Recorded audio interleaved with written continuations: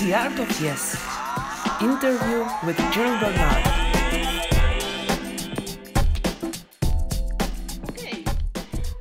Hello, Jill. Nice to see you. Hello. How are you? Good, and nice to see you back in Warsaw as well. Yeah.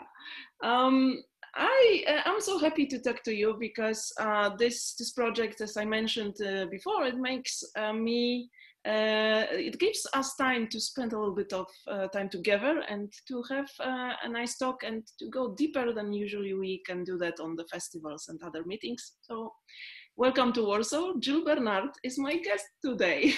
Yay. Jill, you are from Minneapolis, from Minnesota. Yes. I wanted to ask you, how did you start to improvise? Because many of my guests were, starting acting in the school. Some were connected to acting before. How was your start, and how old you were, and how did it start?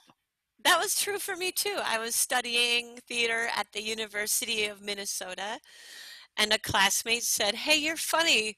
You should come audition for this improv show, Comedy Sports."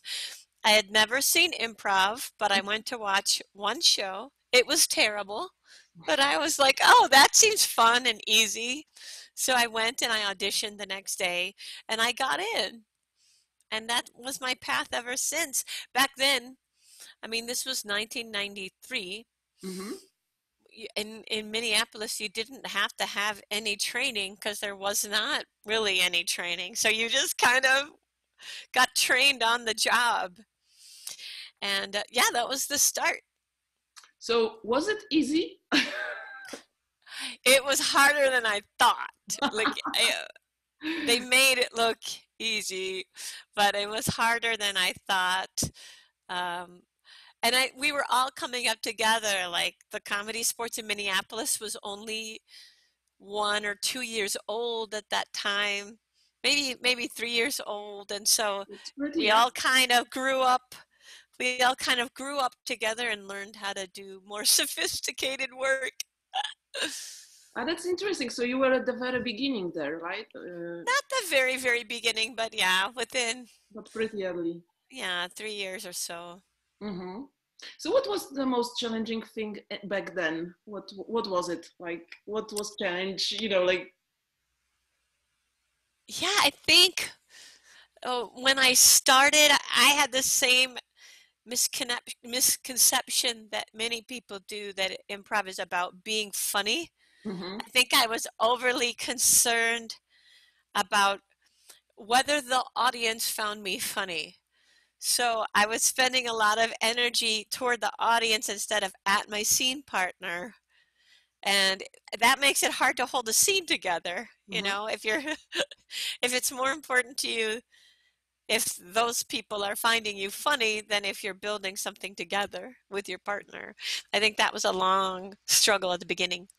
Mm-hmm. So talking about comedy sports, that's pretty interesting because I think it's mixed sometimes with theater sports, which is a different route. So if you could, we talked about it before once, so Yeah. I know a bit. And in the comedy sports pretty long. So if you could shortly explain what's the difference between Keith Johnstonian theater sports and comedy sports, which is a route from America. I don't know if it comes from Viola or where is the route from? When Dick Chudnow is the man in Milwaukee, Wisconsin, in the middle of the United States, who started Comedy Sports. He and his team were competing in theater sports, Mm-hmm. and they would go up to Canada and participate in the events. And one year, 1984, the theater sports people said to them, "What you're doing is not theater sports. It's too wacky, yuck, goofy." You know how Johnstone always says, "No showbiz." Right? Comedy sports, it's in the name. Comedy is so important in comedy sports that it's even been called comprovisation, Oh. where the improvisation is not even as important as the comedy. Mhm. So so it started as theater sports and then just kind of drifted off. If you know the movie Airplane, Dick Chudnow is one of the co-authors of the movie Airplane and Spy Hard 2, and that sort of explains his comedy. It's more screwball, slapstick, goofy, puns. Whereas theater sports, I think, it has in the name theater. Like sometimes in theater sports, you're building something, and it's more important that it be improvisational. ComedySportz was very interested in making the show polished. Mhm. Like it will look a certain way. Uh, it will be codified. Whereas I think sometimes, depending what city you're in, obviously, theater sports can have a freer feeling where it's not as regulated what will happen in the course of a match. So yeah, they just kind of drifted away. So the games, to me, it was really funny to start in ComedySportz and then work backwards to Keith Johnstone, because so many times a game I knew, the only difference in the way Johnstone described it was the intention, how you're using the game, what the purpose of it is, what the focus is. In ComedySportz, it's always to be fast and funny. Mhm. Whereas that's not ever Keith Johnstone's intention. Like I think I read improv for the first time in maybe 1994 or 5 when I was about 3 years into my improv journey. I think I must have gone to the library or tried to learn more. And it was so fascinating to see how the games had evolved in ComedySportz use for the purpose of comedy. Mhm. So what happened next? Because you do not only you do ComedySportz still, but you do a lot of other stuff. So how this evolved? What was your next experience, or your way? Where did you go? Who was your teacher? How did you learn more? Yeah, ComedySportz. I still perform in ComedySportz, and I think about, I want to say 2000 or 2002, we started performing. I met some other people who were doing a sketch comedy show, and they also had improvisation in it. This kind of points at the role of women in improv. They had one woman in the troupe, and she wanted to quit, so they had to get a different woman. At that time, you just had one woman, one or two, maybe two. I think there were two of us for a long time. But yeah, she wanted to move on, do something else, so I joined. And that was, we weren't really doing long form. I call it mid form because Hmm. it didn't have an assigned game like a short form game, but it was a little looser than long form where there wasn't any really Hmm. intention of creating a whole. It was loose scenes that were funny that sometimes referred to earlier scenes. Then in about 2000, I started going to the Chicago Improv Festival and met a lot of great teachers, took a lot of great classes, was inspired by the shows, and invited Joe Bill and Mark Sutton to come up to Minneapolis and do their show Bassprov and teach workshops. And I found that really revelatory in terms of what I was thinking about improv and how a scene could be built, how a character could be built. Really, when I look back, ComedySportz is one of my starts, but the Chicago Improv Festival is another. This was sort of in the early days of the internet, so people didn't know each other or communicate with each other about improv the way we do now. So really the only way to meet improvisers from around the country and around the world was to go to the Chicago Improv Festival, physically go. And I did, and I loved it, and I learned so much, and then I started performing there. There was one year when I think 2002, when I put in my duo to submit, and Jonathan Pitts, who was the producer, called me and said, "We don't want your duo to come, but do you have a solo show?" Well, that's the worst conversation I ever had to have with someone. I had to tell my duo partner that, oh, they don't want us to come. Oh. They just want me. Terrible. But I had just started doing a solo show, and that was the growth of that. And then a few years later, we started Huge Theater. Mm-hmm. In terms of a training in long form improvisation, I spent some time in 2003, went to Chicago for 6 months, took classes at IO and The Annoyance just to put some more bones underneath what I was doing. I've taken some classes in long form, but it's really funny that I co-founded a long form theater because my formal training leans more toward perhaps, well, no, I guess my formal training is just not as rigorous as you would imagine. I've never completed an entire program. That's interesting. I will go with you to the solo show because you do it, and I was curious anyway to ask you how it started. But before that, I still would like to stay. I asked my guests, actually all of them, about improv epiphany. What was your, because as you mentioned, inviting Joe Beal and Mark Sutton to Minneapolis was a big, for sure, big thing to see their show, and it's really special one. So for sure, this influenced you a lot. But what was your like epiphany, which was like, oh, this is it, or how how you found some nice things which led you to be better improviser? Ah, improv in general. The minute I learned about it, I was like, yep, Yep. this is what I'm supposed to do.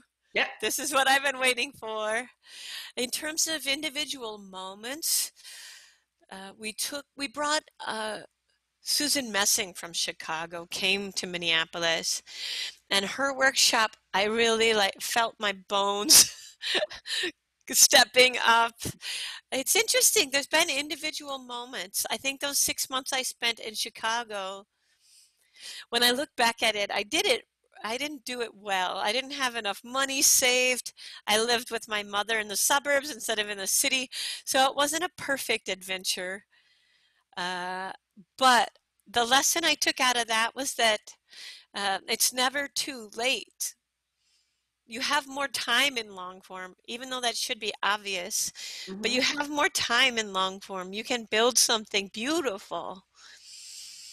Individual moments that have upped my game. I think my uh, my duo partner Trish Barong from Kansas City and I did some work with David Rosowski in Los Angeles, and getting to work together just intensively with only one other student and spend that time really helped build in me um, an impulse to be invested in the moment of improv and to spend the moment of improv. It's really interesting. We're in some moments right now. I don't know how much is in the national news, but Minneapolis is the city at the epicenter of the search for social justice, the fight for social justice in the United States. We're in the middle of the Minneapolis uprising because George Floyd was killed by police officers here. So it's too soon to say how that will change my improvisation, but it's really highlighted for me that it has to. We have to find a source of improvisation where we can speak to truth in a way that doesn't camouflage it, that celebrates and finds joy in who we are, who everyone is, and brings everyone who could benefit from this art form or who has something to share from this art form into the art form. So that's a lot of what I'm thinking about at this exact second, and it's hard to think about other things. Yeah. You are in the epicenter of the events. Yeah, Actually, now that's true. yeah. Um, I will be back to that. Or just closing the subject of your way and your learning process. Because you do it like now 20 something years, it's 20, I don't know how many, 20. How many? 27? Yeah. In Yeah, December, maybe? Yeah. 27 years. This is really long. Um, what is challenging for you after 27 years of doing improv? Well, I talked about that goal in the beginning of getting laughter from the audience. That has shifted for me. My relationship with the audience is different. I think of them more as collaborators. We're sharing space, we're sharing time together, and it's less about delivering something to them than creating something with them. I also think more of my focus is in the beauty of group process, Mhm, what we can make together, what makes us each individually special. When I work with students, I think I teach a lot more improv now. At this exact moment, obviously, I teach more than I perform. And in the shift to teaching, it became obvious to me in the last few years that each individual student has something to offer that is uniquely them. So a teacher's job is not to take individual people and make them like make them into little clones or copies of yourself. I would rather find a way to give each possible person a chance to succeed in the kind of improv that makes sense for them. Like if each person is built for a purpose, what is their purpose?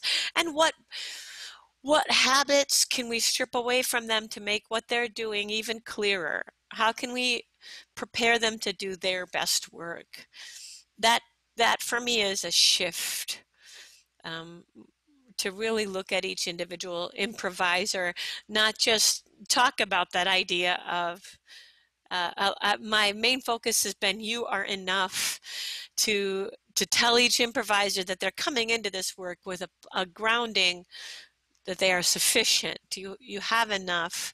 You don't have to try to be like anyone else. You are the right raw material for what you need to create. So what can we do to help you create that with as much clarity, as much purpose, as much satisfaction, artistry as is possible? That feels to me like the shift in my own attention over time. mhm. Do you play in other languages? Because I know I you learn do. Spanish, but I sometimes I sometimes play in Spanish, which is difficult because my Spanish is not perfect and it never will be. But there's something, I mean, I admire all of you who play in English. I have great empathy now that I've tried to play in Spanish. It's very interesting when you don't have the facility of language, when words do not come easily. It's fascinating to see what you rely on instead, isn't it? so what do you rely on? For me, it's emotion Mhm, more than any other thing. I value emotion in all improv, but eh, in the United States, when you watch the improv, you can see how much we value words, right? Like making fancy wordplay is super important to us.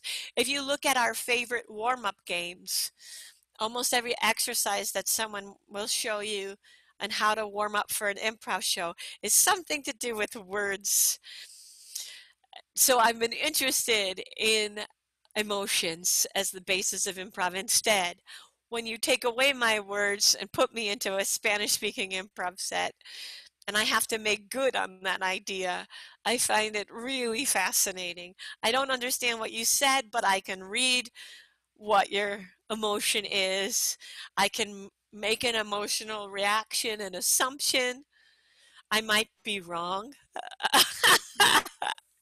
I I know can that only think feeling. of one, yeah, I can only think of one improv scene where I finished And I asked later, what was that scene about?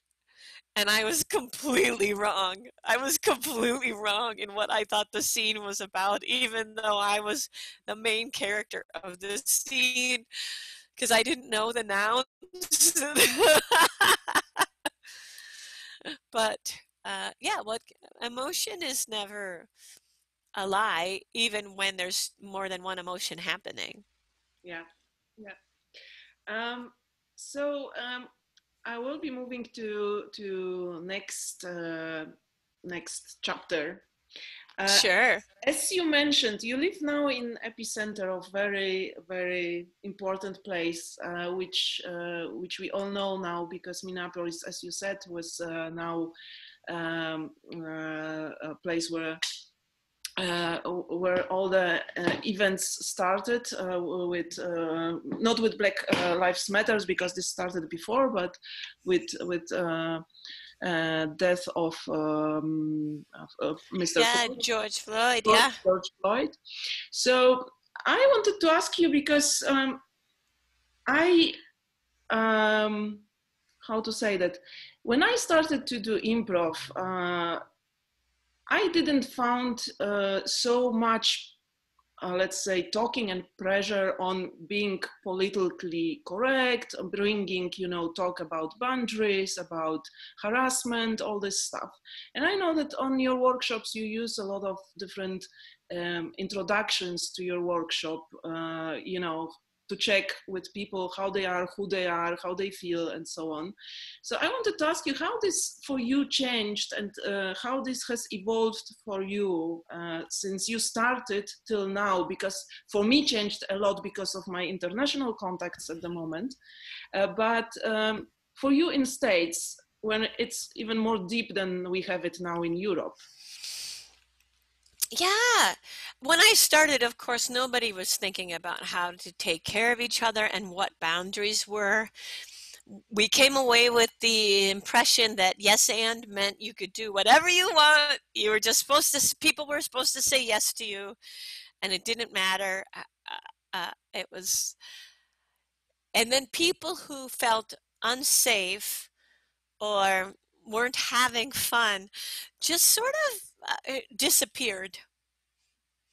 I think a lot of the reason why improv in the United States has been dominated by white young men is because those were the people who felt the most comfortable.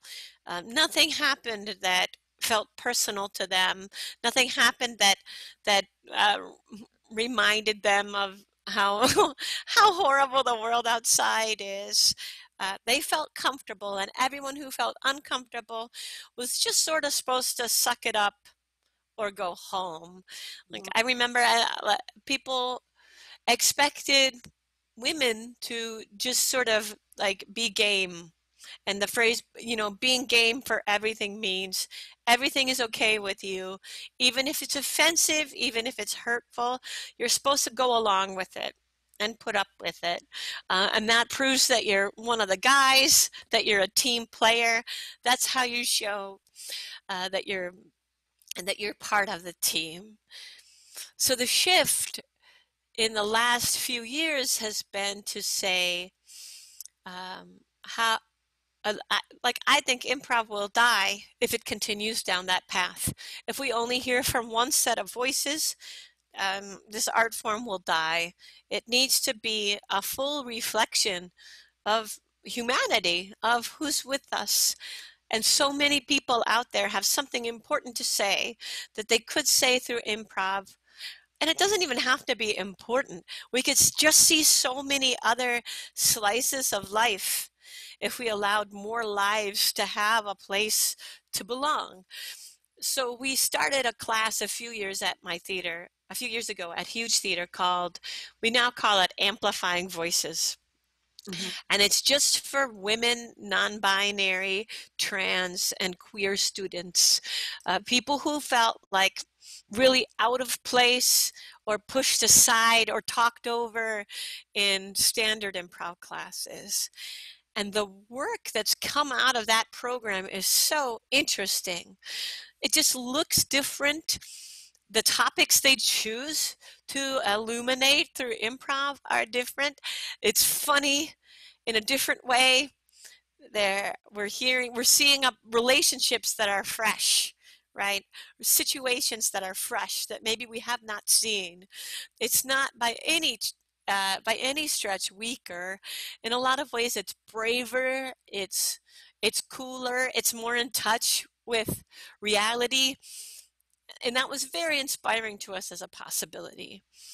At the same time, we're lucky that here in Minneapolis, I think they're celebrating their third or fourth anniversary. There's an improv group called Blackout, which is all Black improvisers performing together.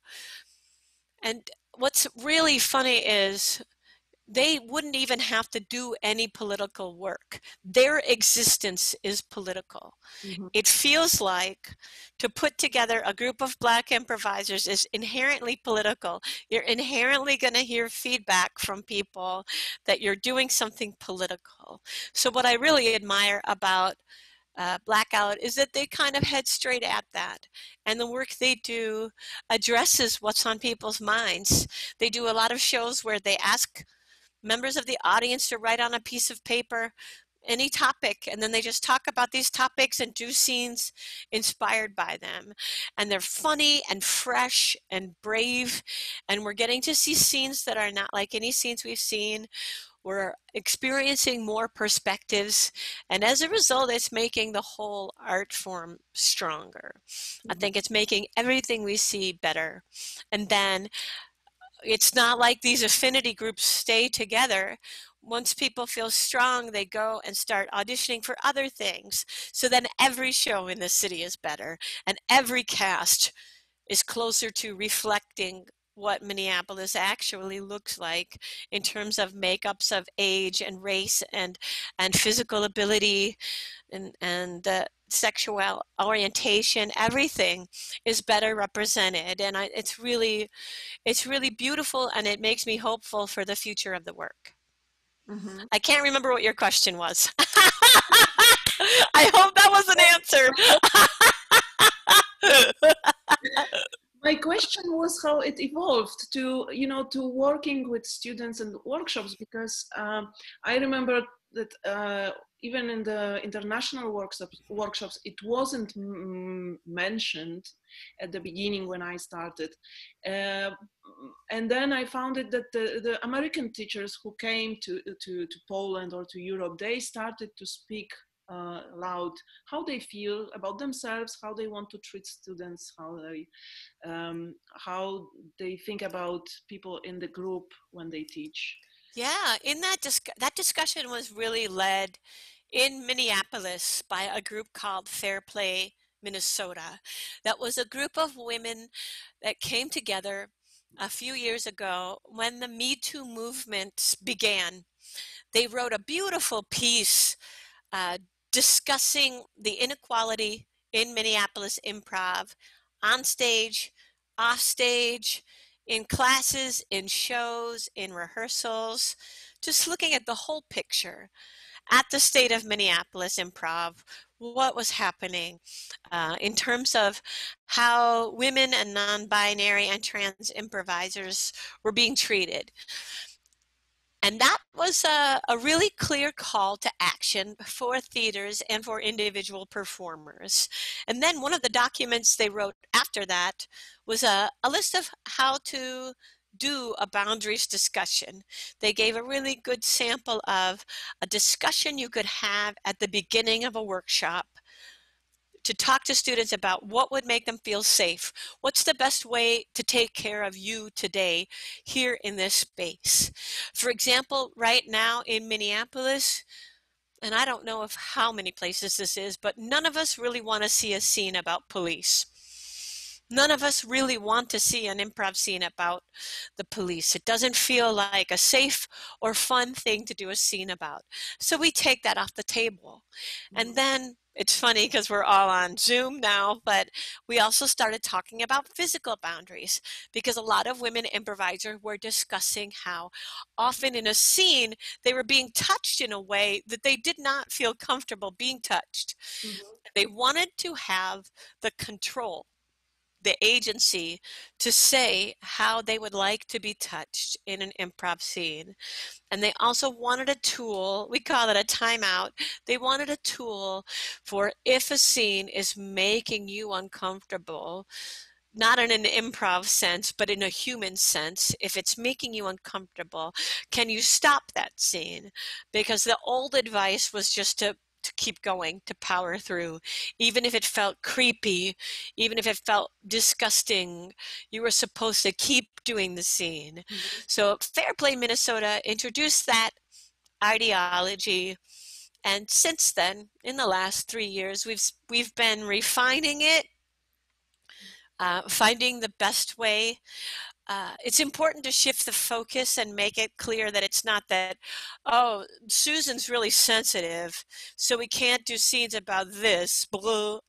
The idea is more, what can we do to make everyone here feel safe? What can we do to do the best possible work? You can do improv about anything, but there are certain topics that we should agree to. If we really wanted to do scenes about violence, then the four of us could get together, we could practice how to do those scenes really safely, we could have really open, honest discussions and plan for how we would make that a great experience for ourselves and the audience. But in the class, I don't think it's necessary to have that be a topic. There's so much to improvise about that if there's a simple thing we can do to make someone comfortable, we should do it. Mm-hmm. So as you run, you're co-founder of the theater, and I also will be back to this subject. But as you have this theater and you run courses, what's the policy? How does that look? Like people have like special place to report, or how this whole process comes to your process of teaching people and in the theater with your teammates and people who work with you.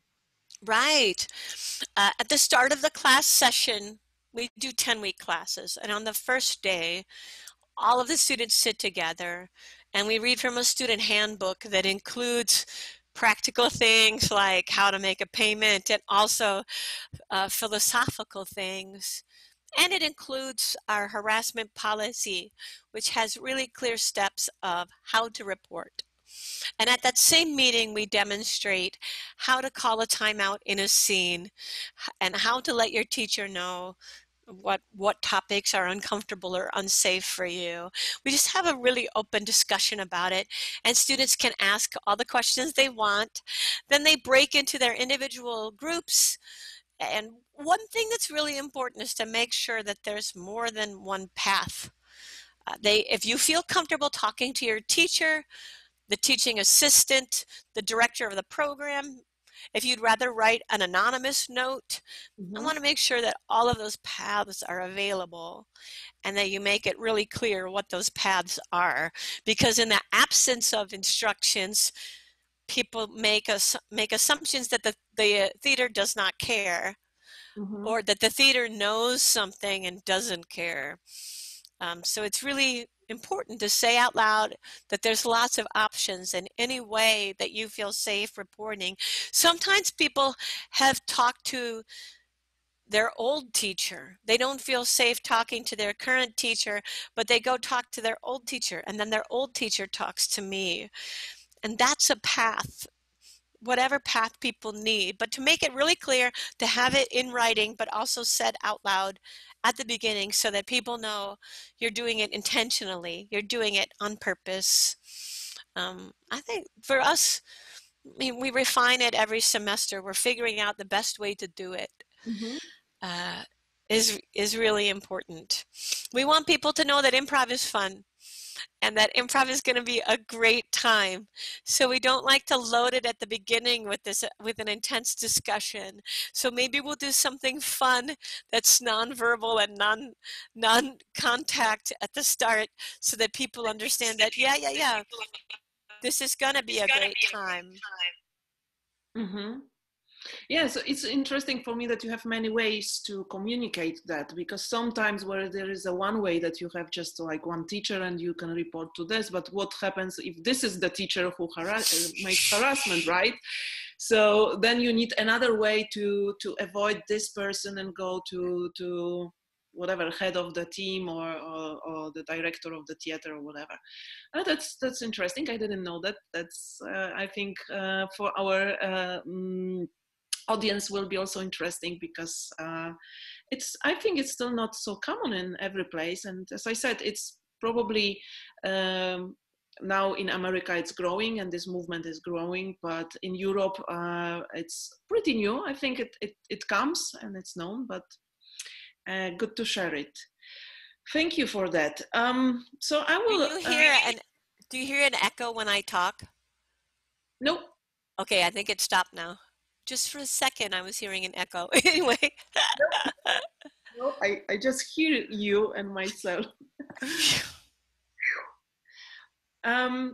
Jill, so I will go to next. I will move forward.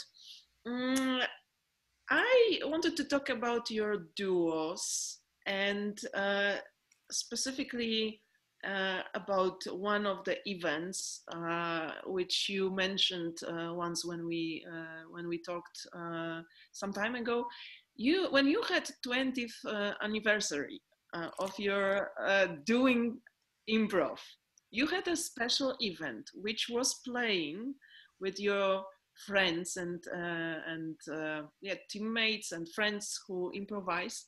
Play with, how was it, with 20 people? Or how was it? I did 20 duos in 12 hours.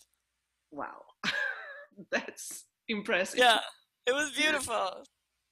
So how did it look like? 12 hours. So each duo was like what, half an hour, 20 minutes? Yeah, some were 20 minutes. A couple were 1 hour. There was a lunch break.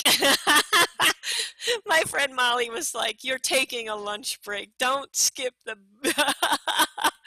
Yeah, it was so fascinating because I've known for a while that improvisers adapt to the person that they're playing with, and when you're playing with a different person every 20 minutes, you're adapting every 20 minutes. It was so fascinating to see that I don't improvise the same with every person. I try to adapt to be the perfect person, for the perfect partner for the person I'm playing with. And after that, it became kind of a mission of mine to I created a workshop called Being a Dream Partner, so that people could really focus on, if I'm playing with Monica, what could I do to make Monica the happiest person? What could I do to make this other improviser feel understood, to really lean into their strengths? How can I highlight them? How can I make the best use of what they love to do? It's a really interesting process. I wish everyone would get a chance to do it. Yeah, it's but tell me, what was most challenging in that project, and how quickly you could adjust? Because it's not like, okay, next person, I know it's different, I'm playing different. Especially when you don't play with these people every day. So when you had this experience, what was this moment? And like how Yeah, I found an improviser who was born the month I auditioned for ComedySportz. So I auditioned for ComedySportz in November 1993, and my friend was born in November 1993. And when we performed together, it was very funny because obviously we don't have a lot of references in common. We don't not just pop culture references, but how we spend our days, what we think about, what we're worried about is very different, because we're 20 years apart in terms of stage of life. I think she was just applying for colleges at that time. Like, that's a different world than somebody who's 42 years old, 41 years old. It was very interesting to me. I think that was the hardest one. Mm-hmm. The easiest one was my friend Trish Barong from Kansas City. She watched all of the duos, and then we were the last duo. And it was very funny because we were both so tired and just kind of melted puddles of human, and there was no artifice. You could only say the honest truth. You couldn't create anything. And there was a moment in the improv set where I said, "You're my best friend." And I meant it as a character. But as the words left my mouth, I realized it was the truth for me. And she said, "You're my best friend." And that's the actual moment when we realized, in character, but not as a character, that we were best friends. And we just sort of held on to each other and laughed because it was so funny to be reduced to just being able to say and notice what was true. But it really must have been tiring because like 12 hours with just Yeah. like, oh my God. But it was during the day, like from morning till late evening or Yeah, I think after? we started at 7 a.m. and finished at 7 p.m. Oh my God. Yeah. The whole day. Yeah. Oh, crazy. But talking about duos, I wanted to ask you about uh, you have a duo.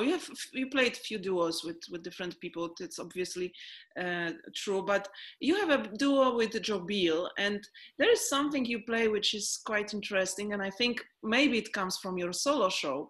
But I wanted to talk about it because not everyone plays it. That's not so common, I think.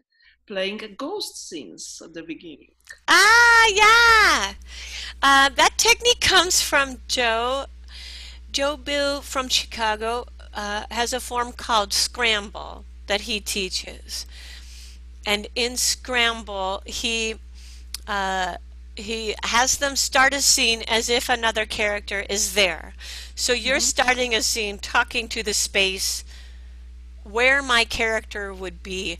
I honestly don't know if he calls it a ghost scene. I do because that makes it make sense to me. But you're talking to the space where your partner would be, and then that person can fill in that space. Mm-hmm. It's so fascinating because you have a lot of information already about your character from the way that your partner was talking to you before you were there. It's also nice because then the scene is already started. It's not you're not entering the scene. "Hi, I'm here." You already have been in the scene, and you're making your best assumptions about who you are and what's going on based on how your partner has been reacting to you and interacting with you before you were there. It's such a great process. I think it's a beautiful way to build a scene.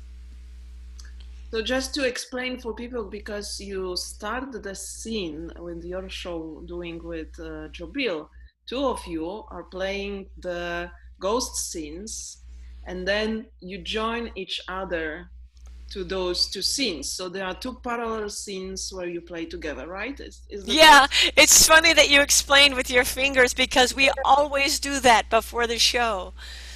Because otherwise we'll forget. We start two scenes as if the other person is there, then we switch and we're filling in the ghost space. Then we finish this scene and then we finish this scene. We're never going back. The scene continues the whole time. And then we run around and do a third scene that does not have a ghost start. Mm-hmm. But leaving the option to hop back to those other scenes whenever we feel like. That's our format, Scram. And you can tell now that it's named because it's a small version of Scramble, his bigger Mm-hmm. form. But I can remember, is these two characters in both scenes? They are the same characters, but or there are four characters? No, it's four No, there's characters. 4 characters in those opening scenes. That's true.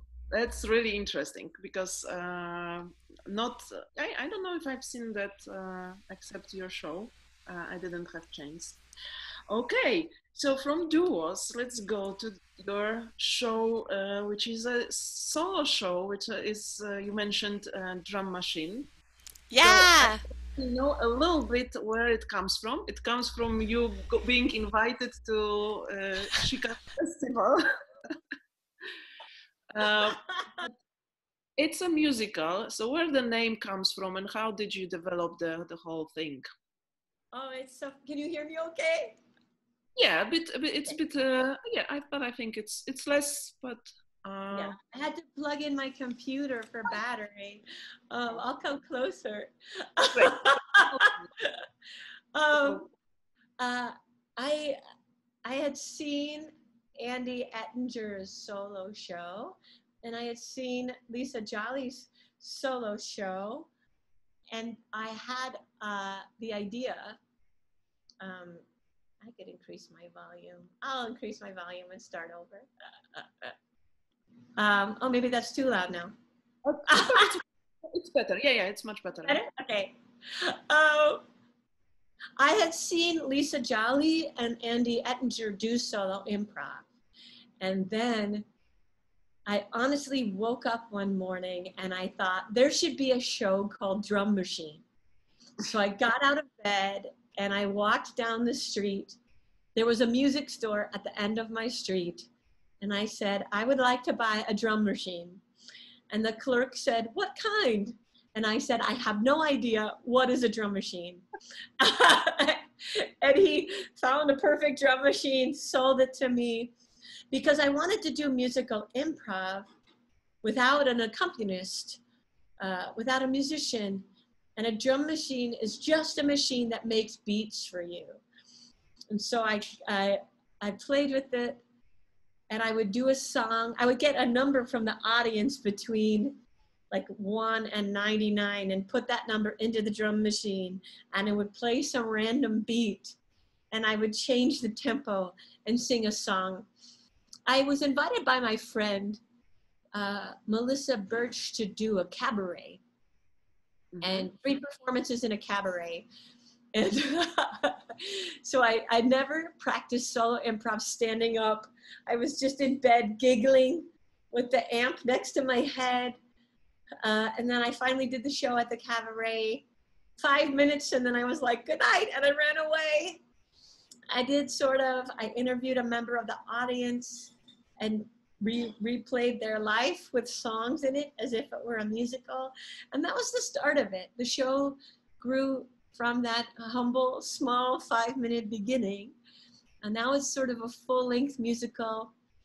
I combine an interview with an audience member with a historical period suggested by the audience and weave a musical based on that idea.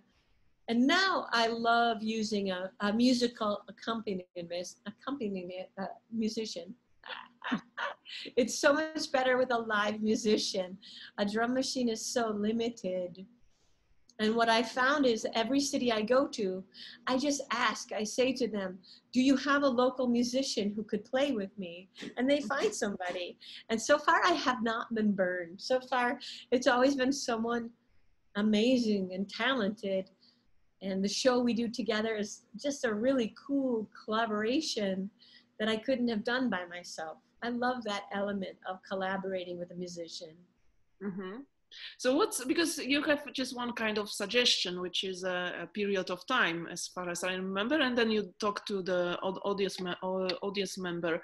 So what's the period of time which is always or most of the time coming, like middle age or? The French Revolution. Everybody wants to say the French Revolution. What other ones? The French Revolution, and then, gosh, what else comes up all the time? The American Revolution, of course. Renaissance. Mm-hmm. And then people say Renaissance, but they don't really know more. Like you say, which Renaissance? And they, and they're like, oh, which makes me think they're assuming the Italian Renaissance. So I lean toward, if they don't know that there's more than one Renaissance, I go. But did you prepare, like, did you study a bit, like, to know what kind of things can pop up at just to learn, or you just made it up and you just go for it as you hear it?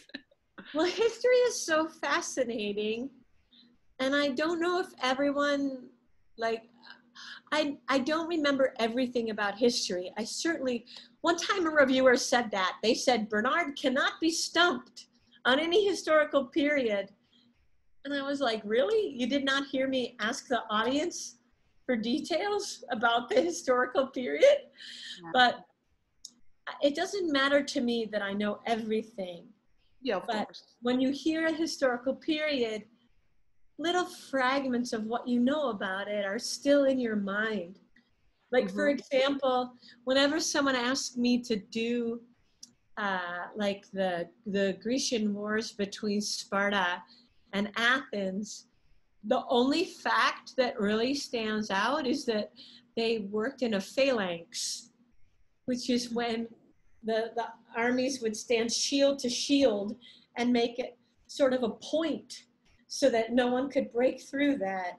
And I have no idea why that is so riveting to me, that one fact. Or if you ask me about the Industrial Revolution, I always think about interchangeable parts, which is the idea that when you build a gun or if you build a toaster, each of the parts of that toaster should fit into another toaster or another gun so that you can mass manufacture them. And that was a new idea. So that one little piece stuck in my head. Or individual people. Like, I don't remember everyone from the Alamo, but I remember Davy Crockett, right? What's funny is you don't even have to be right, because the audience is probably gonna have fun with how wrong you are too.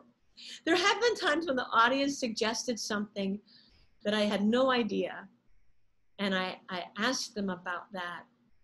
The one I think of the most is the Bayeux Tapestries. Do you know what they are? Nope. I don't know what they are. And so I asked the audience member to explain them. It turns out they document the battle in France in which King Harold lost an eye. This beautiful story, this amazing story. And what was fun about that is then, because the audience member explained it to me, everyone in the room knew exactly what I knew. So they knew everything that I made up that was not true, and they knew everything that was true, and they got to laugh when I brought up something that was true, but they also laughed when it was clear that I was just guessing. So it doesn't matter if I know or not. We have a good time either way. And sometimes, because I also interview an audience member, sometimes their story has so many interesting ideas and themes that the piece I do has almost nothing to do with the history and has all to do with a family relationship or maybe a coworker relationship that was clear in the story that the person told. I tend to lean for inspiration on whatever sparked me the most. If the interview is filled with beautiful, beautiful thoughts and beautiful connections and ideas, I go that way. If the historical period is really inspiring, I go that way. And I just look for how they blend together. I throw all the ideas up in the air and sort of tie them together as they come down. Beautiful. So how solo work improved your work as an improviser? Because it's also, you know, I heard from some of my friends, like, training solo, how, you know, it's anyway difficult to play solo show, but to train solo, do something at home and whatever. So how this process of doing solo shows improved you as an improviser? Because it's a solo musical, I've spent a lot of time just training myself in how to improvise songs. That's a really easy thing that you can do alone. There's a couple of great books. Like Nancy Howland Walker wrote a book called Instant Songwriting. And what's nice about it is it comes with music that you can practice. So you can just have the opportunity to just make up songs all day long, or just practice rhyming all day long. And that really helped me build the structure of what I was doing. And then I think for myself, practicing switching characters. Like I would say that 80% of the improv solo shows that I see, the person plays more than one character. So how are you have to make a decision. How are you as one person going to represent more than one person? And you get to choose what that looks like, how it will be accomplished, and then what can you do to make it really clear for the audience that that is what is happening. There's a bunch of different ways to accomplish that goal. And that's something you can really clean up and make look great and make really clear for the audience. So that's kind of how you practice it. And just trying it out. I think that's the scariest part. You have to sort of try it somewhere, because the best coach is the piece itself. You do the show, or at least 5 minutes of the show, and it's really clear afterwards how you need to stretch next. Yeah. How did it influence your storytelling? Because you tell the story as a one person, so you're responsible for the whole thing? I think so. Yeah, I think it helps. When you improvise as a group, it's possible to relax and not be fully engaged. We want to think that we're fully engaged. But if there's 8 of us on stage, there might be a moment when I'm not responsible for moving the story. But when you're alone or in a duo, you're responsible all of the time for moving the story. And it really trains you in how to be moving a story and never sitting back, never putting your weight in your heels, ever. Now, a problem is when you go back to group work, you have to be careful that you're not rolling over other people, that you're leaving space for other people's contributions and going along with other people.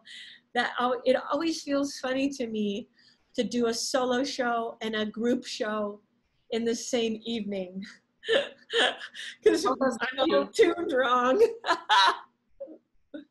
Is it challenging then, just to you have to focus then more on that? Yeah, it feels really, especially if I do the solo show first and then we do the group show. The group show feels so loud. It's just like, what? There's so much happening. And it feels harder to take all of the ideas together. When you're alone, it's really clear who's responsible. It's always you.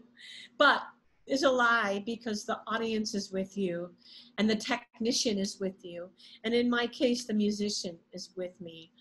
So the entire piece is not really a solo piece, but in terms of storytelling responsibility, it falls on you. Good question. What is the biggest thing you got out of it? Like the skill of the switching characters? Was that one?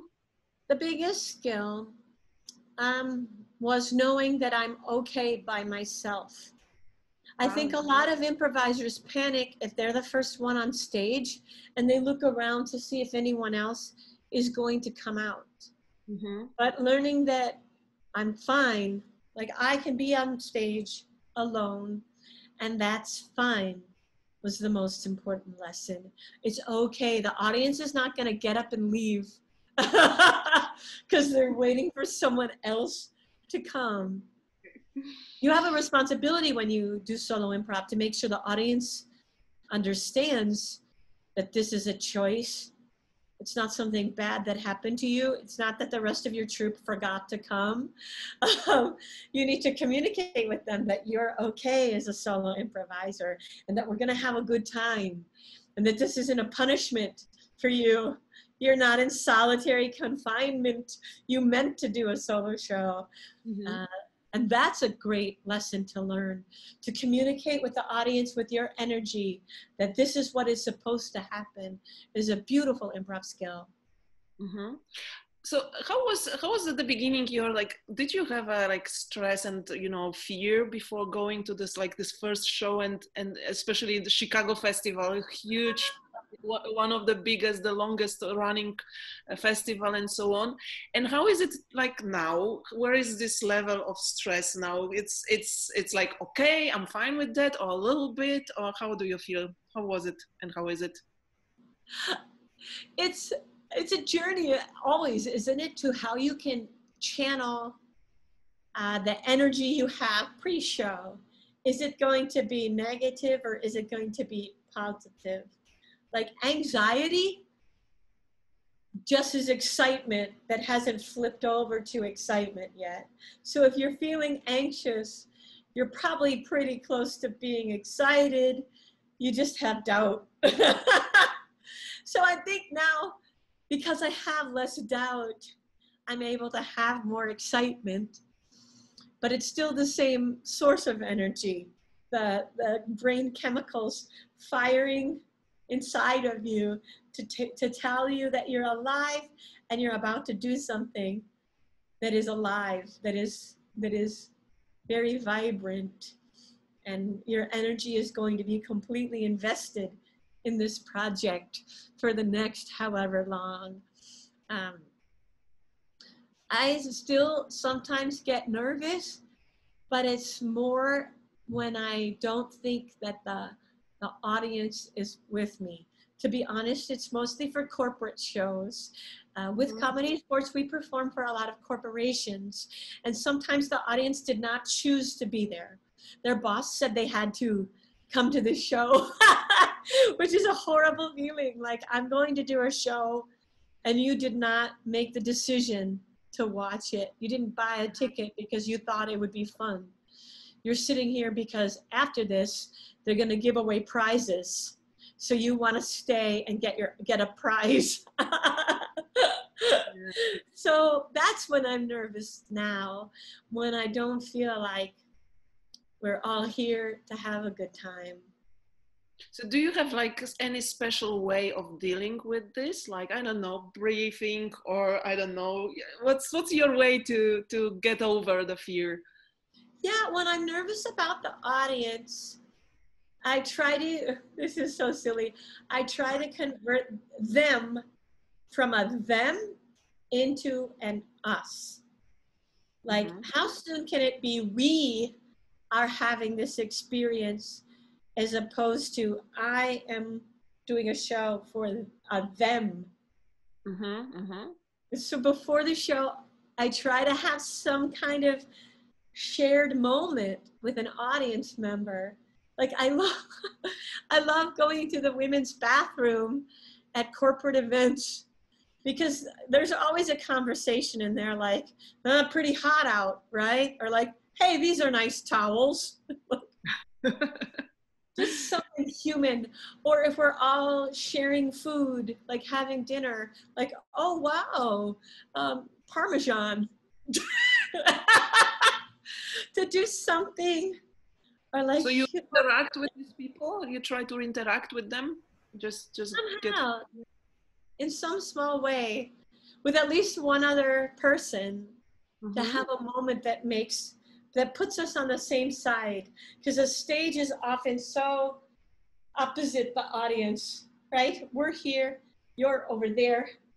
Sometimes there's a orchestra pit, so I can't get across to you. To spend some time being on the same side helps me feel better. Wow, interesting. I didn't know that before. Yay! Still have a few questions. So you come to Europe pretty a lot. Last, I don't know, 8, 10 years. I don't know how long. And you also perform and travel in States. How do you find Europe as a pretty new, still not new because we have improv in Europe since 30, sometimes 40 years, in some places like Germany or Holland. But how is Europe different for you than United States? Right. It's so funny because if you're an improviser in the United States, I can probably trace back your pedigree. Like, I know where you came from. You probably came from Spolin or Del Close, or you might have done some ComedySportz or a copy of ComedySportz. I can probably find out, I probably know your influences. Mm-hmm. So when I got to Europe, it was really interesting because I don't know the influences. Even if you say, like, most people come from some sort of a theater sports or match expansion, like even if theater sports and match were the two hubs, the way different countries, or I should say different cities, the way different cities have run with that, to me feels intimately connected to what other art exists there. Mm-hmm. Often it's theater, like what kind of theater is there? Or it's clown. Is there a clown tradition? You see that a lot in France, for example, where the French improvisers have a connection with their bodies and with relating to humor that is closer to clown than to Del Close. So much closer to clown than to Del Close, which is so fascinating to me because I don't know these traditions. I was so excited to go to Romania because I don't know anything about Romanian theater tradition, and what people, and then culturally, where people come from. Romania is the first place I've ever been to in the world where "how are you" is not a fake question. In the United States, when someone says, "how are you?" you say, "I'm fine," on the worst day of your life. On the worst day of your life, you might say, "I'm okay." It's not a real question. But I got to Romania, and when you say, "how are you?" people answer for real. They say how they really are, with no expectation that you will fix it. They just want to keep you engaged with how they really are. I'm sorry, my alarm went off. Of all the things to not silence, they just want to, yeah. That's bad. How do you turn it off? How do you turn it off? Yeah, they want to know how you are, for real. And when I look at that, I think it spills over into their improv in terms of they're willing to do things that are very honest. It's not in the sense that it's always biographical or autobiographical, but there's a root in true experience and in heartfelt experience that plays out in the improv. I mean, and of course, I have not met every improviser in Romania, but it's a trend I saw among the improvisers and students that I met that's tied to the cultural history, but also, I believe, the theater history. But wouldn't this be fun to explore? Like, really research the tradition of improv and where it comes from, and if it's coming from two different places. There are a lot of people who heard about improv from a book or one teacher from the United States. So they're doing their best copy, but it's not a copy because it has to have the thumbprint or the imprint of the place and of the people who are doing it. Mm-hmm. This reminds me your quote of you are your own school of improv. Right. You are your own school of improv. So every teacher you've ever had influenced you, everyone led you to be who you are today. And your own ideas, your own background. Like I read lots of romance novels as a teenager, and I can feel that sort of storytelling present in my own work, because that formed how my brain makes a path through a story. Interesting. I'm so happy that we talked about these festivals, but because you are so like almost not maybe not every year, but every 2 years for sure you are back to Europe, right? Quite often. Who knows now? Yes, now nobody knows. In the time of COVID. Yeah. We can. As we mentioned your quote, this quote, it comes from this beautiful little book. Oh, it's like that. This is a cute book of improv by Jill Bernard, which is the 10th anniversary already. My God. I wanted to ask you about this book because you write there like kind of essays, which is because the book is like it's visible. It's tiny. It has nice drawings inside. But this book is mentioned by many people and has some exercises and has some stuff which is already known widely. What I wanted to ask you, because we have, we have exercises which come from Viola or from Keith, or they were later made by some other teachers. And you are mentioned pretty a lot of times with one of your exercises, which is, I think it's in this book as well. It's called a loser ball. And could you explain, first of all, what the exercise is and why the exercise was made for, and what made you to develop that? Loser ball has only 2 rules. Rule number 1, you cannot catch the ball. Rule number 2, you must be unbelievably supportive of your friend's inability to catch the ball. So you'll be like, Jill, and you'll throw me the ball. I'll miss it. It will bounce off. It will roll past, something like that. Nobody is sad. Nobody's like, oh, everyone says something. Everyone's cheering for you, and everyone finds something good in what you did. So they're like, nice hands, or like, good hustle, like a supportive football mom or soccer mom, soccer parent. And the reason we play it, there's so many reasons, and we keep discovering new ones, but the reason is when we go into improv, we should be able to lose. We should be able to not feel like we have to do it perfectly. Doing improv perfectly and not making any mistakes leads to very small, very uncreative work. Within the boundaries of taking good care of each other, we should feel free to take up space and to take chances and try things that might not work. So we play the game. It feels great because for many people, it's the first time that anyone's been supportive of them when they did not succeed.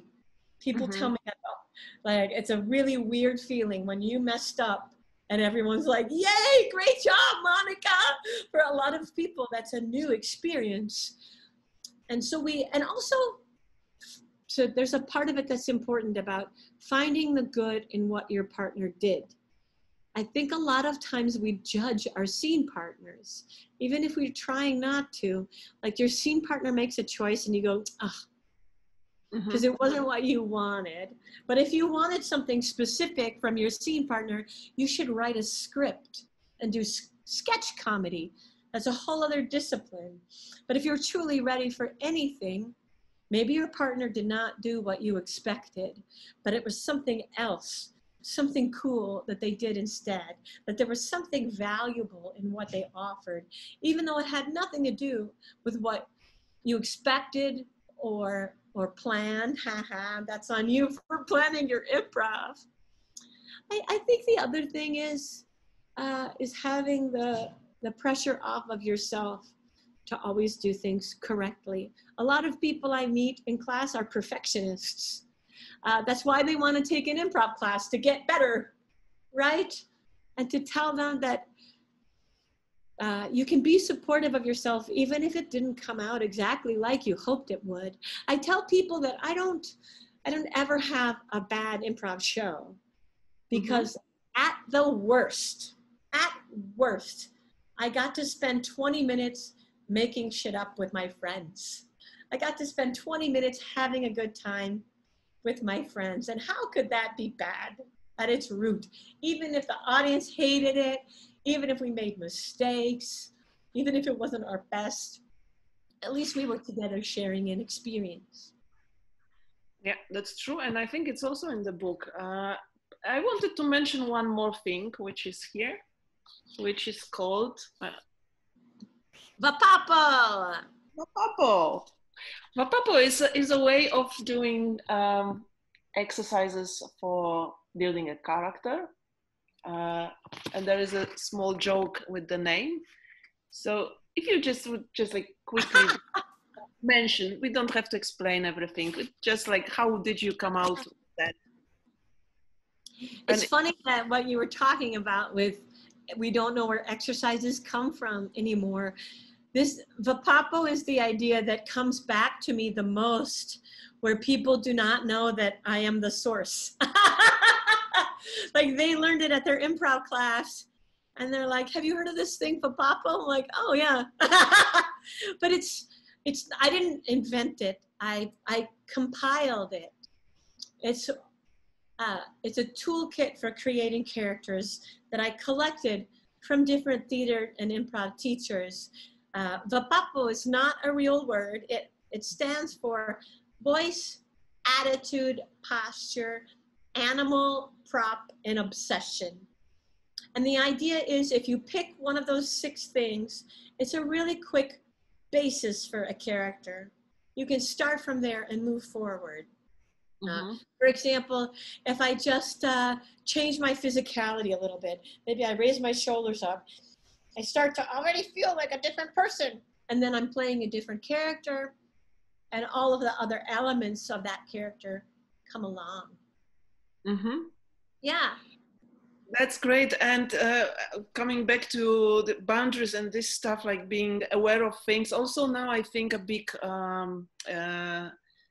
influence that people started to mention their teachers and where they learned exercises. So I hear more and more that, this is from Jill Bernard, this is from Keith Johnston, I learned that from this person, or from Randy Dixon, or from Patty Stiles, or from this and this person, because it's important. And on this way, people create also new stuff, and sometimes this stuff is not in the books, like your Vapapo. So I also wanted to mention, because I know Vapapo is quite popular, so if somebody watches this, I want people to know that it's your set. I love that the idea gets around. I think the only time I was ever nervous about it is I ran into a person who was teaching their students that you have to do all of those things. But like, you have to have a voice and an attitude and a posture no. I was like, no, the idea is to make it simpler for yourself. Can you pick just one thing, one small thing, and that's the basis, so that all of the rest of your energy is available to do everything else that we have to do in improv. Jill, before I go to the very, very last, let's say, subject, I wanted to ask you about exercises. What's your favorite exercise of yours, or your favorite thing you like to teach? What makes you exciting when it comes to this one workshop, which is the most exciting one? Or exercise? Yeah, I don't know how every improv teacher builds their class, but every class I teach has a centerpiece, a big exercise near the end that is so good. That's like the exercise, and everything else is to lead you in that direction. So it would depend on the topic, but I think my favorite of all of them maybe is a very simple exercise. You and I do a two-person scene where I do not speak and you do all the speaking. So I'm a real character. I'm physically present. I call the exercise Two People, One Silent, because it's a two-person scene, but I don't say anything. Mm-hmm. And then I coach in the middle of it to have a pause where both people are silent and no one is speaking. And there's just silence in the scene. For sometimes it's hard for the silent person because many of us want to help. So like our idea of help is to do a lot, like you have to tell that person, just relax, be present, but it's just very light acting. You're not doing a lot. And what I love about the exercise is it turns out that anyone can drive a scene. Sometimes I meet an improv team and they think they're made up of half strong improvisers and half support improvisers. And this exercise proves that that is not at all true. Any of us can be the main character and any of us can be a supporting character. So we do it with the whole group and each person rotates through and does both of those tasks. Either they're the one speaking or they're the one who's completely silent. And I let the person who's speaking choose the scene setup and set the chairs and set the situation so that it truly feels like their scene. And I like to say, this is the scene you would do if no one screwed it up for you, right? Like what's the thing you would do if you didn't feel like you had to fit into what your troupe was doing, or you didn't have to fit in to what the audience expected? What is the scene you would choose out of any possible scene? That's a lesson. I've had people do this exercise who have 1 week of improv experience and they've done beautifully. It only lasts a minute. Anybody can drive a scene for a minute with another human being there. And it turns out the person who's silent is not doing nothing. They're providing all kinds of context and emotional validity and support. And we as a viewer are looking at that silent person and sort of writing emotions and thoughts onto them. It's really a lovely exercise, and it really helps each of us see what each of us individually has to bring to the table. Yeah. Thank you. I'm excited about it. So my very last question, because we talk already over. Yeah, time flies. Time flies. Because you live in Minneapolis, tell me, because you have you are co-founder of the theater which is called Huge, and I would like to ask you first of all how old it is, and how does that work? How many classes, people working in it? How the community grows around it, and if this is the only place in Minneapolis, or as you mentioned, I think that there's a bit more of improv, but I don't know if there are theaters or places, or how does it look? We started, we opened the theater in almost 10 years ago, now or 9 years ago. And the reason we did is because there were no long form theaters. At the time, there were a lot of strong short form theaters. And there's another theater called the Brave New Workshop that opened in 1958. And they do sketch comedy followed by improv. But there was no place just for long form improv. And we were doing shows at rented theaters around town. There were 5 of us. And we just had a sense that there was enough independent long form and long form students that we could set up a theater just for more scenic improv, not the games that you saw on Whose Line or at Theater Sports or Comedy Sports. Could we dedicate a space to more scenic work or narrative work? So we opened the theater, we founded a nonprofit and found a space. I love listing it off like it was easy. Like each of these steps was an ordeal. But we opened a space. Our first class had 7 students, and they were in, we hadn't built the theater yet, so it was just a construction zone, and we had to say, please don't touch that pile of boards with nails sticking out of them. Please don't touch that pile of broken glass. But now, in our winter semester, we had over 250 students. We have about 24 teachers and teaching assistants. We run shows. We used to, before COVID, we had shows, 6 nights a week, classes, so many classes. And it'll be interesting to see what happens when we reopen. But that was the dream, to become a resource so that there could be more long form improv in the cities, to make a richer scene here. And it really has worked. If you think about it, we've trained hundreds of people, and people more and more know what improvisation is. When we started, most people in Minneapolis did not know about improvisation. And that's probably still true. But every year, more and more people have heard of it or participated in it, or been part of it in their own way, which is super exciting. So how many seats the theater has? 100. Yeah, 100. 100. Yeah, That's- we didn't want it to be too big. Yeah, and spaces then has to be bigger. So I understand that now it's a, of course, tough time, but do you teach like online classes, and did you switch to Zoom and? Yeah. We'll have to put some more up. We did some earlier in the spring and summer, and now this weekend is the Twin Cities Improv Festival and Black and Funny Improv Festival. So we don't have any online classes that are multiple weeks at this second, but I bet we will. I'm gonna have to put up, I'll ask the teachers again. At the beginning, a lot of the teachers were nervous. They were like, oh, how do you teach a class online? And I think now we have enough evidence that it works, that more people will be like, sure, I'll try. I'll give it a shot.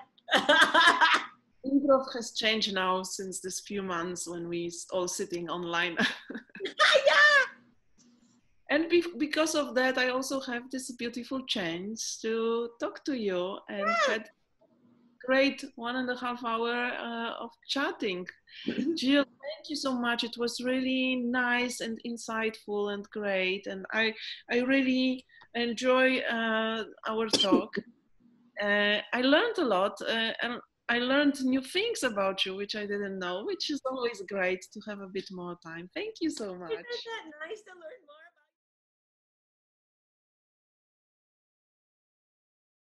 about? We will play a scene which is based on the exercise you explained during our talk. Margaret, you did yesterday the best, the most delicious birthday cake for my daughter. And I think you deserved a higher salary. Absolutely. I know you're surprised. I know I didn't give you any extra money since you started to work here. But I think you do so much for my family. I know you're speechless, but listen, if $100 a month is not enough, I give you more. Okay. I want you to be really happy with this decision, and What about 150? Not enough.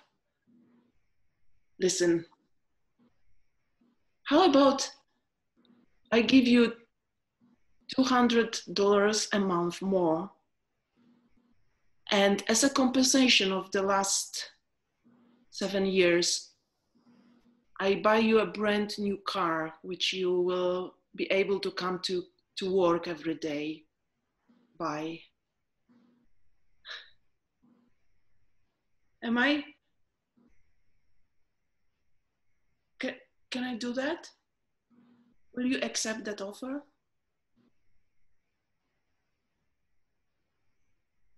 That's